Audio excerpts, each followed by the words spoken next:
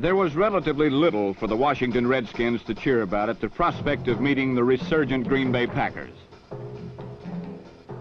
Oh yes, Washington did come up with one touchdown on Sonny Jurgensen's pass to Pat Richter.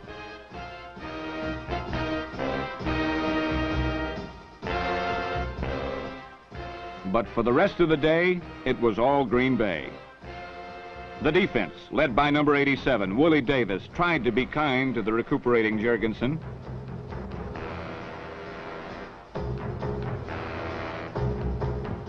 But in Green Bay, hitting is a way of life.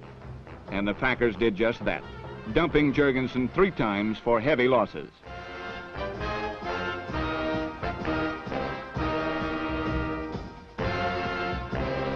With Bart Starr resting himself, Zeke Bratkowski handily dissected the Washington pass defense.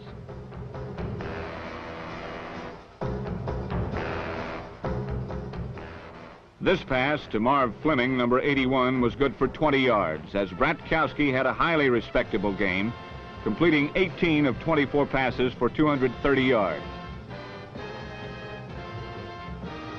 The Packers' longest scoring play came on a pass to Donnie Anderson, who rambled 47 yards for the touchdown that wrapped up the game.